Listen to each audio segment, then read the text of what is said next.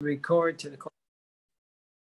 Good morning. Today's Daf Yomi is Megillah Daf Lamed Aleph. Today's Daf Yomi is Megillah 31, and we're going to start on the bottom of Lamed Amud Beis. We're going to start on the bottom of 30b at the Mishnah. Says the Mishnah, "Pesach Korem Parshas Moedos." We're going through the Torah readings for each of the days of the holidays, and says the Mishnah Maseches Megillah on the holiday of Pesach we read the passages from Moedos Shel Torah's Kohanim, the passage of the holidays from the book of Leviticus, meaning to say in Vayikra, it's in Parshas Emor, we read about the holidays, and that's what we read on the last day of on the holiday of Pesach. But Saras, on the holiday of Shavuos, we read Shiva Shavuos from Sefer Devarim. We read about from Parshas Re'eh, we read about the holiday of Shavuos, which is called Atzeres in rabbinic literature.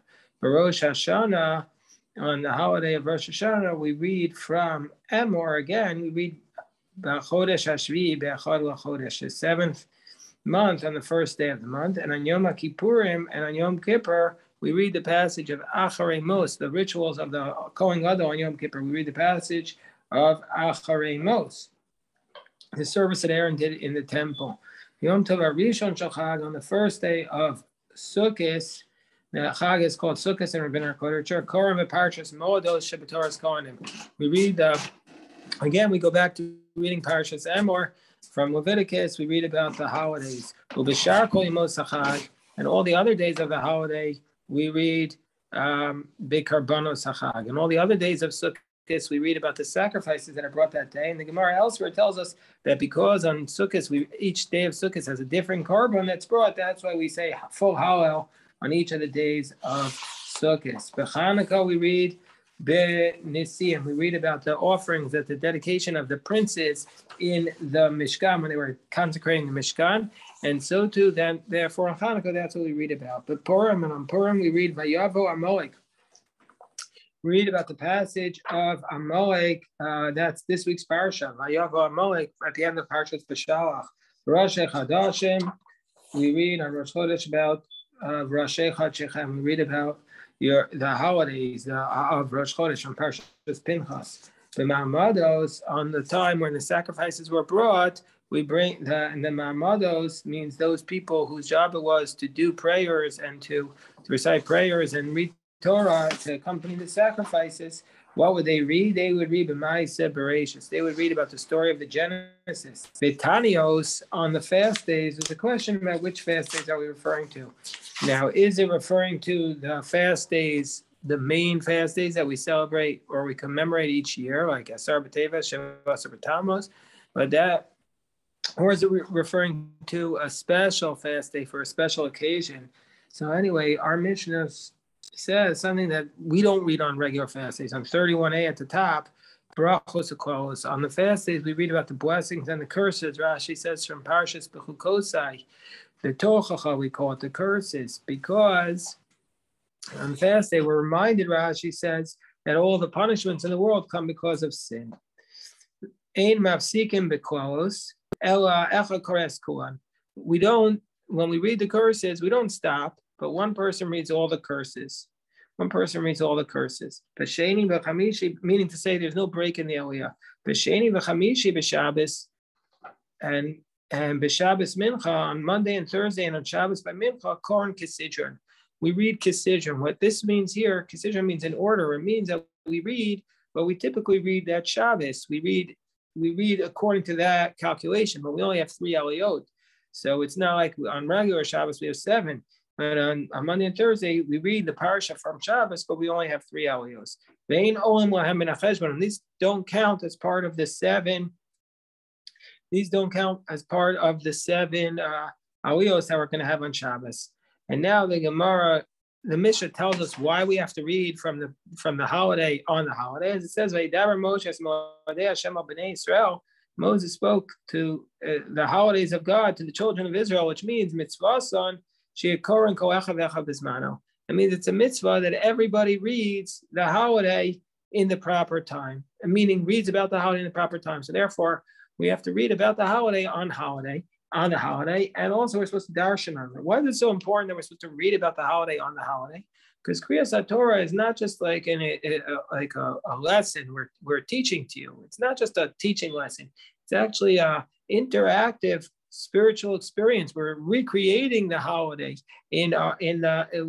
we say Hashem comes whenever there's a minyan. Hashem is there, so we're recreating the spiritual experience of the holiday. That's the essence of why we have to read it on the holiday. Why we have to read about the holiday. Tana Rabbanan, the rabbis taught, says the Gemara, but Pesach, Karim, Parshas Moados. On Karim Pesach, we read about the festivals. Maftirin, meaning we read from Emor. And what's the Haftorah from? The Haftorah is from the Pesach Gilgal. It's from the first book of Joshua, where it talks about after the children of Israel came into the land of Canaan, they celebrated Karim Pesach in Gilgal, where they circumcised and they celebrated Pesach. We're going to now refer to a lot of Haftorahs. So I want to put a plug in that we're going to be starting in February, every day a chapter of Tanakh, and then God willing, once a week, our dear friend Rav Shaul will start also teaching one chapter of the Tanakh in depth, or a piece in depth. So in Pesach we do Gilgal, but Pesach Gilgal, that's what we read after for the first day. But nowadays we have 2 days. Yom Kama, the first day of Pesach is Gilgal. Is that the first day of Pesach is about the story of the Pesach they celebrated at Gilgal. And the second day, the second day of Pesach, the Pesach Yoshiyahu. That's the Pesach King Yoshiyahu. King Yoshiyahu, when he found the Sefer Torah, it says they celebrated a Pesach like they had never celebrated since the time of Joshua. So we read that on the second day. Shari Mosa Pesach, all the other days of Pesach, Malaki Tekore Minyan Shel Pesach. We gather up the different places in the Torah where it refers to Pesach, and we read about Minyan Shel Pesach. And we read about having to do with the holiday. Mahi, what are the readings? So it says Rav Papa, Ma'afu Siman. The Siman, the way to remember it is Ma'afu. Rashi tells us what Ma'afu stands for. First is from Parshas Bo, Mishchu. The Mem is Mishchu, K'chul Chamtzon. The Aleph is from Parshas Mishpatim, and Kesef Talvesami. The Pei is from Parshas Kisisa, Pesach. All these refer to Pesach. The Vav is from Vaydaber Shebeva Roscha, first of the Pesach Sheni. And then on the second day, Rashi tells us we read, again, go back into Emor Shor O Kesev Oes. That's what Rav Papa says. Ma'afu. Simin Yom Tov Achron Shal Pesach. Yom Tov Achron Shal Pesach. Korin Vahi B'Shalach. On the last day of Pesach, we read, this is the 7th day of Pesach, so in Chutz La'aretz, it's not really the last day, but we read Parashas B'Shalach, this week's Parasha, because it has in it the Shira Sayam, the Song of the Sea, Umaftirin b'Chabakuk, and we do that. Oh no, I skipped the line. Vahi b'Shal Maftirin Vaydaber David, and we talk about, and we do the Haftorah from Vaydaber David, which is the Song of David, which is the Song of David. And the next day, what do we read? We read from Deuteronomy, Kol HaBechor, which is a passage from Deuteronomy. It talks about the holidays. And Maftirin, on the 8th day of Pesach, Odayom Benov Yamod, which is the messianic prophecy from Isaiah, which talks about a child playing over a viper's nest. And this is also the Haftorah that many have the practice to read on Yom HaAtzmaut, on Israeli Independence Day. It talks about the messianic era from Isaiah. Amar Abaye but Abaye says nowadays the whole world has a practice to read Meshach. These are different.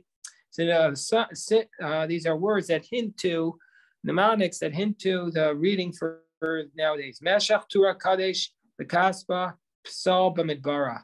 So we said what these are already. Meshach is from Mishlu. And then Tura is from Shor Chasav Oez, like Tura is like a shore, like an ox, and Kadesh Kol B'chor, and then in Kesef Talvem, Psalacha, and then this Pesach Sheni, and then we have the next one is Shalach, that is Vahi B'Shalach Paro, and then Kol B'chor on the last day. So that's what Abaye says is the practice today.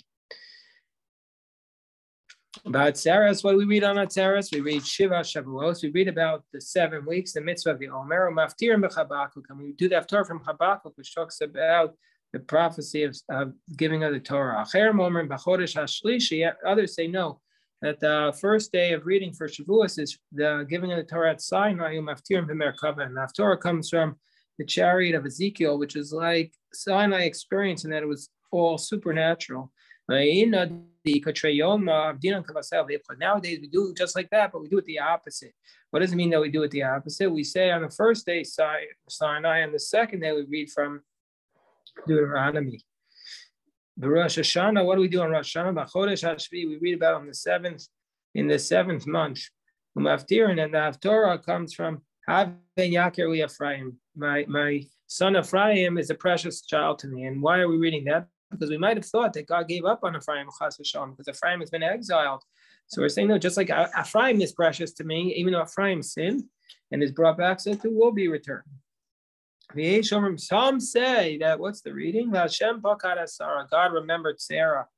Why do we read that in Rosh Hashanah? Well, we learned about that because we learned in the Gemara previously, not in our Masechta, that God remembered Sarah on Rosh Hashanah. So therefore, that's the reason why we read Hashem Bakad Sarah on Rosh Hashanah, because Chana and Sarah, Maftir B'Chana, and we do the Haftorah from Chana, because Chana was also remembered on Rosh Hashanah. But nowadays, where we have 2 days of Rosh Hashanah, Yom HaKama Kiyesh Omrim. The first day is Hashem Pakad Sarah, God remembered Sarah. The second day is the story of the Akedah, of the almost the sacrifice of Isaac. We are so accustomed to being Akedah, part and parcel of the Rosh Hashanah service. But you see from here that is only according to the Yesh Omrim, and that it's the second day. And it's just because not just because nowadays. But according to the first opinion of the Gemara, no, we don't even read the Akedah on Rosh Hashanah. And what's the reason why we read it? It seems to be like we're just continuing on from Hashem Pakad Sarah. What do we do on Yom Kippur? Yom Kippur, Koran Achrimos, we read about the service of Aaron in the temple. Umaftirin Kiko Amar Hashem Ram V'Nisa. We read the Haftorah from Isaiah, Kiko Amar Hashem Ram V'Nisa, that God is Shochan Ad V'Kadosh, meaning to say we read about God's greatness. Uksiv Basrei, and what do we do afterwards? And what do we? We read about Koma Ram V'Nisa from Isaiah, because that talks about how we repent. The Mincha, what do we read by Mincha on Yom Kippur? Koirin Ba'arayos. We read about Mincha, about the sin, the sexual prohibitions. Umaftirin B'Yonah. And the Torah comes from the book of Jonah. It comes to the book of Jonah. Amar Rabbi Yochanan, Kol Makom Sha'ata Motze Gvurasa Shal Kadosh Baruch Hu Ata Motze Anvat Tenuto. We have in Rabbi Mintz's library a book with Chidushim on Maseches Megillah from Rabbi Yitzchak Eliyahu Landau, and he gives a pshat on this. It says, wherever you find God's greatness, you find God's humility. And he said, no, God. So he explains, Rabbi Landau explains that God's greatness is that he's willing to humble himself and deal with our petty problems. But this idea that wherever you find God's greatness, you find God's humility, this idea is written in the Torah. Repeating the prophets, and it's again in the scripture. It says in the Torah, it says in the Torah, because Hashem your God, He's the God of all gods, the master of masters. Right afterwards, it says, does the judgment of an orphan and a widow, that even though God is Kel Gadol Gibor Vanara, God is still has hashgacha over every orphan and every widow. Shino ben Avim, it says, repeating the prophets, because Ko Amar Hashem Ramvani, Ko Amar Ramvani Sasha Chena Avakadosh. And right afterwards it says, V'ksiv Vasrei V'estakash V'shafal Ruach, and that God takes care of the nation that is low down.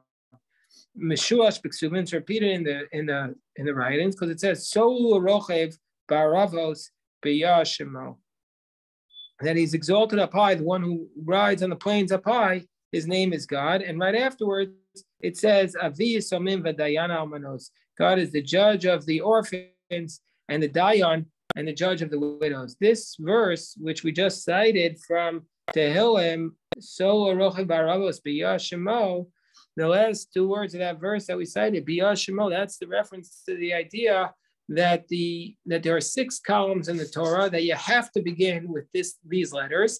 And these are the 5 letters here, B'Yashemo, not counting the last Vav. Those are the 5 columns in the Torah scroll that don't begin with the letter Vav. The Bet is obviously Bereshis, and the Mem at the end is Matovu.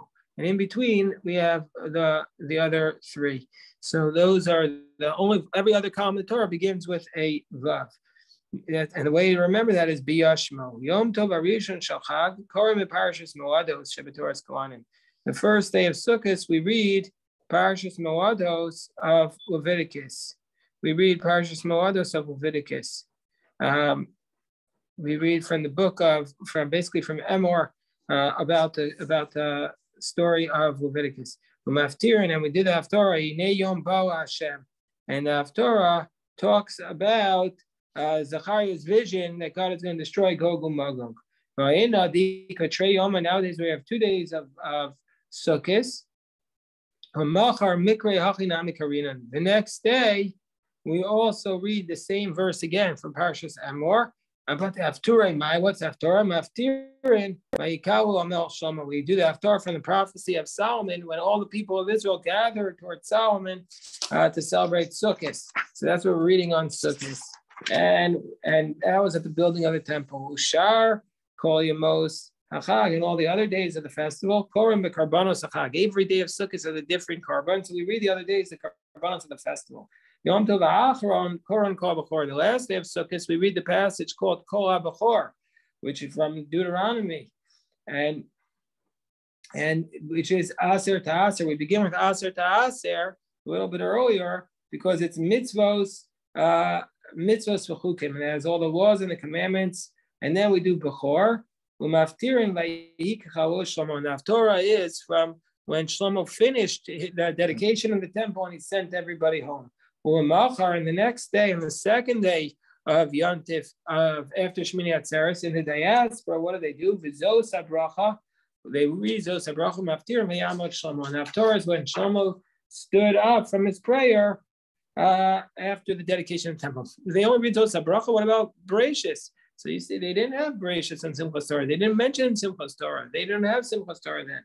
It's not in the Gemara. They only started celebrating it later. So therefore, they don't refer to the custom that we have today of reading Parshas Bereshis. And also, our Haftorah is not Vayamot Shlomo and Simchas Torah. Our Haftorah is from the book of Joshua. Amar Avuna Merav Shabbos Shachal Yos B'chol Shamoed. Let's say you have a Shabbos that comes on Chol Moed, Bein B'Pesach, Bein B'Sukkos, whether it's Pesach or Sukkos, Mikra Karinan. What do we read? We read Re'eyata. We read from Parashas Kisisa because why? Because that mentions Shabbos, mentions Yontif, and mentions Chol Moed. The Haftorah B'Pesach and the Haftorah that we read on Pesach, Shabbos, Chol Moed is Hatzamos Yeveshos, the dry bones. What are these dry bones a reference to? This is a reference. What is this a reference to? The dry bones. Rashi says that, and this refers to our parsha, Parshas Hashavua, Parshas B'Shalach, refers to the people who left Egypt before they were supposed to. Who are these people? The people from the tribe of Ephraim, and they went out through the way of the Plishtim. It was only a 3-day journey. They said, enough with these Egyptians. We're going out on our own. Moshe Rabbeinu didn't tell them to go out. They left before Moshe Rabbeinu. They said, we could do an armed revolt. And those people were cut down by the Plishtim. But Ezekiel looks at and Rashi refers to it on our parsha where he says, Yoshvei Falashes. Rashi says, refers to that. So then what happens? Ezekiel looks at those bones and he says, these dry bones will come back to life. Even those people were cut down, they will be resurrected. They had the she'ifa for going to the land of Israel. And the Sukkot, what do we read the Haftorah for? From the Yom Ba Gog uMagog, that Gog uMagog are going to have the end of the war and the end of days. For Hanukkah, what do we read on Hanukkah? We read about the Nesiim. Hanukkah, we read about the dedication of the karbanos that were dedicating the altar. And on the Shabbos of Hanukkah, Maftir and Beneris of Zechariah, we talk about the prophecy of Zechariah. Zechariah's menorah, where you have the special menorah, which is the bowls of oil next to it, automatically flowing in from the olive tree into the bowls, into the menorah. The Mikvah Shtei Shabbosos. So we have 2 weeks of Hanukkah, 2 Shabbosos. Kamaisa Beneris of Zechariah and Basraisa Beneris Shlomo. The first one we read about the menorah of Zechariah, and the second one we read about the Beneris of Shlomo. But Purim, we learned in the Mishnah, what do we do? And the Mishnah says in Purim, we read about Yavel Amalek, we read about the passage of Amalek, and on Rosh Chodesh, we read about Rosh Chodesh. Rosh Chodesh Chalios b'Shabbos. What do we read when Rosh Chodesh comes on Shabbos? We read the special Haftorah from Isaiah 66, a beautiful Haftorah about Chodesh b'Chodesh, Shabbos b'Shabboso. And let's say Chalios b'Shabbos. Let's say Rosh Chodesh comes on a Sunday, and then we read again another beautiful Haftorah Mi'esmo. We read the Haftorah on Shabbos. Maftirin vayomer lo yonasan machar chodesh, where Jonathan tells David a secret sign. Now they're going to be able to remember to get David to safety, and Jonathan gives up his kingdom to help David. This might be usually we don't read Haftorah about the next day. This might be the only example I can think of where we're reading Haftorah about something that happens the next day. Usually we read about what happens that day. Says the Gemara, Amar Rav Huna. What about the Rosh Chodesh Av? Rosh Chodesh Av Shchalios b'Shabbos. When Rosh Chodesh Av comes on the Shabbos, Mafkirin Chachechem Umoadechem Sana Nafshi. Are you alive with Torah from Isaiah chapter 1 verse 14? God says, "I despise your holidays. They became to me a burden." This is so ironic because the whole day, the whole Gemara, the whole Daf, we're talking about the tremendous holidays we have and the readings on the holidays, and then we're saying the Haftarah. It says, God says, "I despise your holidays," because the holidays became an abomination. Doing the opposite of what we're supposed to be doing, then the holidays are abomination. What does it mean the holidays are a burden to me? Says the Gemara, Amar Kodesh Baruch Hu,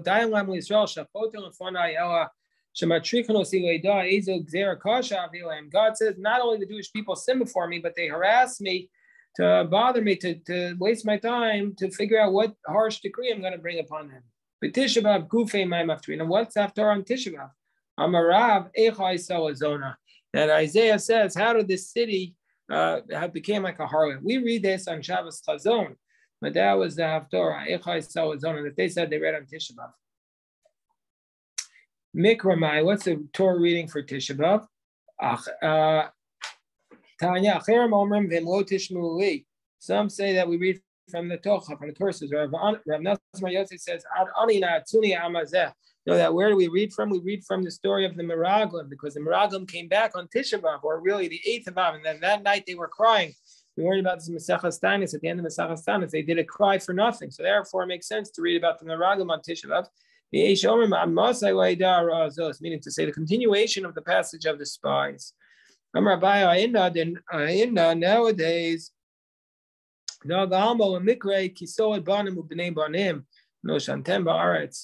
we talk about when you're going to go into the land, you're going to have children and grandchildren who will be a destruction on the land. Maftirin as Sofa Sifim. And the Haftorah comes from Jeremiah, Sofa Sifim, which is a lamentation of the destruction of the temple. The Ma'amados, what do we read? What do the Ma'amados read? The Ma'aseh Bereshis. They read about the story of the creation of the world. What's the source for that? That the Ma'amados read about the story of the creation of the world. Amar Rabbi Ami, Amalin Ma'amados, because we're not for the Ma'amados, when the sky was Shemayim V'aretz. We're not for the Ma'amados, heaven and earth will not last. As it states in Lo Brisi, Yomam V'layla, Chukot Shemayim V'aretz Lo Samti Bam. If my covenant day and night I did not create the laws of heaven and earth, I would not Lo Samti.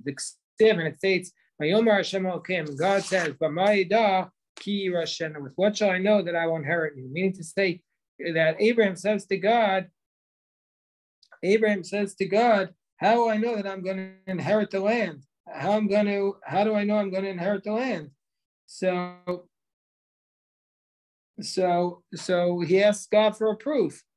So Amar Avram Avnei HaKadosh Baruch Hu, God, Abraham says before God, Ribbon Shalom, Master of the universe, Shem Achaz V'Shalom, Yisrael Chotem U'Fanecha V'Atol Selam Kedor Mabok Kedor Faga. Abraham says, God, listen, God, I know you're promising everything to me, but maybe Chaz V'Shalom, maybe God forbid, the Jewish people are going to sin, and then you're going to punish them like you did to the flood. So how do I know my descendants are going to inherit the land? Amar Lo, God says to him, Lav Amar Ofanav. Amar Lo, Lav. God says it's not going to happen. Amar Ofanav. Abraham says, Ribbon Shalom, B'ma'ida. How am I going to know this? God says, Amar Lo, Kechali Ego Mishulashes. God says, take from me a calf, take from me a sheep, take from me a goat, cut it in. Take two birds, break them in half, and walk in between them, and that'll be the sign. So that meaning to say, you bring the karbanos. These are all the animals of the karbanos. You bring a sacrifice, and that'll be the way that you get mercy, even if you sin. So says Abraham, yeah, that's the case when the temple was in existence. When there's no temple, what will be the sign? So God says, I already arranged the sacrifices. As long as you read about the sacrifices, as long as you read the sacrifices, I'm going to view it as though you brought the sacrifices. That's why one of the most important parts of the daily prayers is the sacrifices. We're supposed to read the sacrifices. A lot of people skip them and they focus on other parts. But yes, Shema and the Amidah are exceptionally important, but the sacrifices are also a major part of the services because we're getting a blueprint. Now we're going to have a Megillah from Hashem Yisparach. B'tainios, on the fast days, we read the brachos and kolos. We read the blessings and the curses. Ve'em hafsikim the kolos. We don't stop for the curses. Meaning to say, when you read the curses, you don't stop in the middle of the aliyah. What's the source for this? Because the curses are the what are they? The musar, the rebuke from God. We shouldn't reject it. We should embrace it. That's the answer of Rabbi Asi. Mishalkish says no. If you she'ein omer bracha al paranios, no, because you can't stop in the middle, because then you're going to have to make a blessing next time you read it, and it's a punishment, and you can't make a blessing on the curses. Now, what can you do? So therefore, Rishlakish says you start. That's why you start one verse before the curses, and we end one verse afterwards, so you're not making a blessing on the curses. This we only learned about the curses of Torah's Kohanim, of a Kodesh of a Mishnah Torah. But so there are two places in the Torah where the curses appear. They appear in Leviticus, in Bechukosai, and they also appear in Deuteronomy. In Parshas Kisavo, so Kitavo. So therefore, so this is when we say you can't stop, says Abaye, in the curses of Leviticus and Bechukosai, but in the curses of Kitavo you could stop. My time, and what's the reason? Because one were said in the plural, the ones in Bechukosai were said to all in the plural, and not only that, but because they were said in the plural, and so not only were the ones from Deuteronomy and also the ones in Leviticus, Moshe said straight from God. It's as though God talked through the throat of Moses. But the ones in Deuteronomy, they were said in the singular.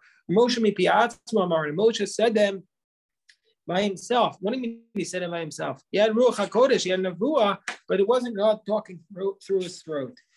Levi Barbuti, so therefore, why can we stop in the ones in Deuteronomy? So it explains, because it's not directly the rebuke of Hashem. So since it's not directly the rebuke of Hashem, it's not disrespectful to stop in the middle. The famous story of the Klausenberger Rebbe was Klausenberger Rebbe made them read the Tochacha out loud and slowly, because he says every single line of this was fulfilled, through the terrible, terrible darkest days of the Shoah. And now we're waiting for all the blessings to be fulfilled. Levi Barbuti Abikari become a gam game. Kamed Rav Huna Barure. So Levi Barbuta was reading the curses of Deuteronomy, and he was going very slowly. He was struggling with it. So Amaro Achanavshach, Oshanu Kol Shabbatorah Kohanim Avashu Mishnah Torah Posek. So he was told. So Rav Huna said to Levi Barbuta, he says, you could go slowly, take your time, because when do we say you can't stop? Only the ones from Torah's Kohanim, but the ones from Deuteronomy, you're allowed to stop in the middle of it. Mishnah Torah, you're allowed to stop. Okay, well, that's a good place to stop. Since we just said stop, this is a good place to stop, and I'll be happy to take any questions.